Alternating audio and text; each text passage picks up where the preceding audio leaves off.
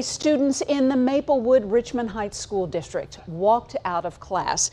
This is all part of a national walkout against gun violence movement. Fox 2's Patrick Clark looks at how they're showing support. Despite a colder and damp day, students made their way outdoors to the Richmond Heights High School Middle School athletic field. At noon, this gathered group taking part in a nationwide coordinated show of solidarity.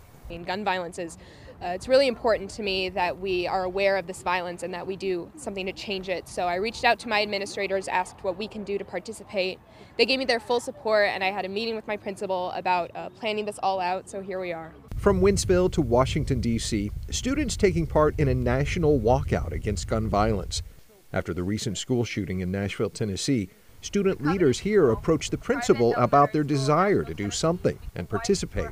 I was glad. You know, that's what we pride ourselves here. A student voice matters to us, and when they come to us with something, there's usually something behind it. So we listened, and they had great ideas. Unfortunately, this is not the first time we've done this. I think this is the fourth or fifth time we've had to do this. So we have some experience doing this, but it was them. It was their idea. It was their planning. I listened. I took notes. I added my 2 cents, but they did it. Administrators from the Maplewood Richmond Heights School District, along with the Board of Education, were on site as the students displayed gun violence statistics, held a family tribute, a moment of silence, and a call to action by legislators. Missouri is one of the worst states when it comes to gun laws. You know, we have such loose ones, and that affects everyone around us. You know, you see these mass shootings all over the television, you know, all these lives lost, and we still have not done nothing.